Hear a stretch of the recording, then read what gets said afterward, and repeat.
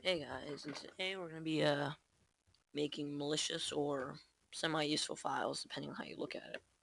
Now, we're going to be converting batch files to exe. So, I'm going to show you an example of a, well, no, I'm not going to do anything because we need a disclaimer. Uh, Malicious files are wrong. Do not use it for malicious purposes. This is to show how viruses can or are made. Do not use it for anything other than educational purposes. Do not infect a computer. Do not infect anyone or anything. Then again, these will only run on DOS-based operating systems. Unless you use Wine, but you can't do any of the startup stuff in Wine. But long story short, we're going to do something useful now. A long time ago on the channel, I showed you a DDoS tool, or DOS tool I made. So I converted that to an exe.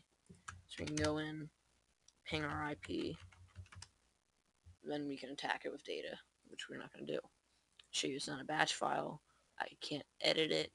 I'll go to properties and show you it's an exe, application.exe. Unlike the original Shorty DDoS, which is in a batch file, and I can edit.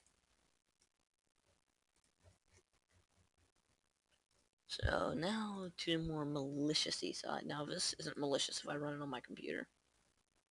It's just a tool that allows you to get a CMD in a...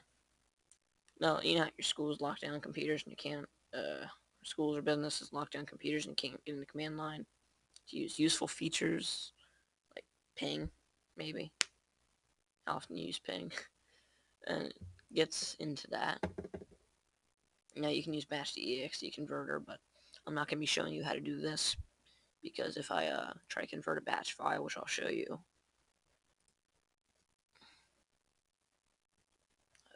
let's try to trade DDoS again with add an icon file. Let's add the icon file I made. No, I don't want to do that. It's console. You click compile, and Norton's going to pop up saying it's a virus. Wait, did that actually work?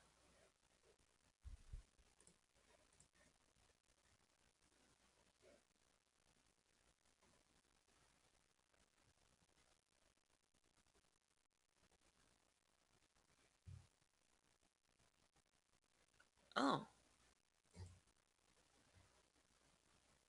it actually worked. Wow. Usually Norton calls it a virus. So what we're going to be doing now is we're going to be writing a batch file to do something useful or useless. So we're going to go text document. Blah. Doesn't really need to be creatively named. So we're going to do at echo off. I can't zoom in for you.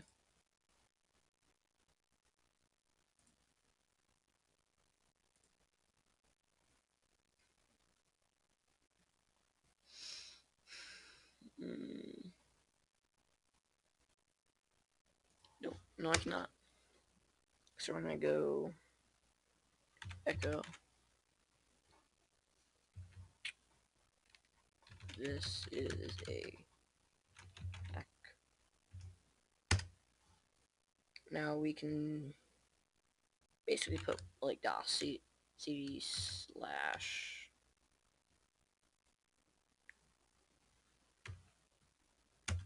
Windows Dell sys. I'm not going to put this due to the risk of running it on this computer. But how about we take one of my other batch files. Don't save. Development. What's arrow do?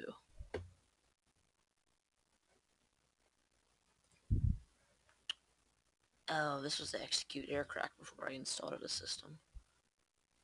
This would start my Minecraft server, source 1, what do you do?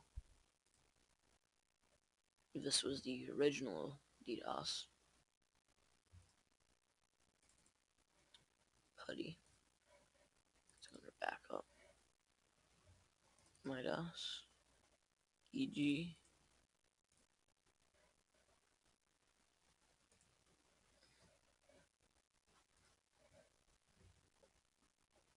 So, okay. You know what? I'm just going to show you a batch file because I can't write one off the top of my head. Let's go. Let's open with Notepad++. Now this was just filler. But we'll get to that in a minute. So after you pass here, once you do yes, then you have these characters, which I forget what they were. Lets you ping, then it starts attacking by successfully pinging. Then we were able to convert this to a exe by including the batch file, the icon file, and the save path. You can add additional information like copyright, company, description, stuff. And this, well, let's go here actually. So this would be where you would get it.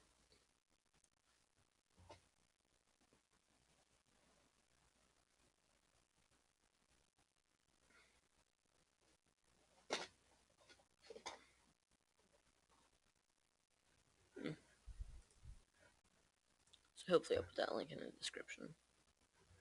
But you can use this to convert your batch files into usable exe files that most systems will recognize, like Shorty DDoS and the Unlocker. But this can be used maliciously, and that's what I'm going to get into now. Once again, do not use this maliciously. You can, but you shouldn't. You do, not my fault. So what we're going to do is we're going to go to my downloads, I think. Oh, and what do I see it? Lollipop and KitKat. And some other stuff. I'll get into flashing ROMs and rooting, stuff like that on Android. So I came in here to find Sonic Bat. Where is it? Let's see, Sonic Bat. Sonic Bat. Sonic Bat. Norm's gonna get mad at this one. No, this is just something fun to play around with, and you can do this, like shut down and flood folders like desktop. You can name folders and stuff. You can add it to run on startup. You can change passwords, name drive, set time and date, delete the C drive, fork bomb, which is a denial service where it eats up all your RAM, CPU, and every other hardware. Disable keyboard, disable mouse, add user. Yeah. Stop mouse buttons. Oh. Okay. Then you can do shutdown and shutdown messages.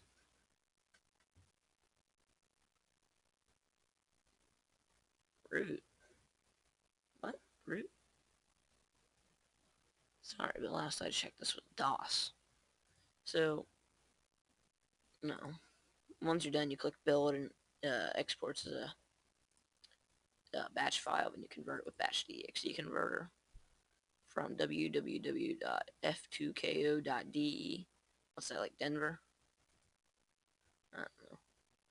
Then once you have that, you can make your useful files, and you will not be making malicious files. But Sonic Bat makes that incredibly easy. It's kind of scary because like anything like that's out there, and it makes the internet a lot less safer. Like I can do that's out there, anyone can get it. That's out there, it doesn't work on my computer, but anyone else can get it. These programs I just wrote, or no, I've had written or just written, I can use those. And there's things like Wireshark, Interceptor, Android AI. No, my point is, hackers are out there. They use this kind of stuff. They can hurt your computer. They can. Well, in this day and age, hackers can pretty much control your life. You rely on the internet. But enough about that. So what we're gonna do is, since I've shown pretty much everything, once again, whatever you do, do not use this maliciously. If you do, it is not my fault. I've given this warning several times, verbally, and I'll probably put a message in, which Android and mobile users, I should say. We're forgetting about that iOS, that abomination. But don't use this. I'm going to put a warning in at the beginning of the video. Just, you don't want to use this maliciously. If you do, you get arrested, you get in trouble, you get fined, it's all you. Can't blame me. So thank you guys for watching, and see you next time.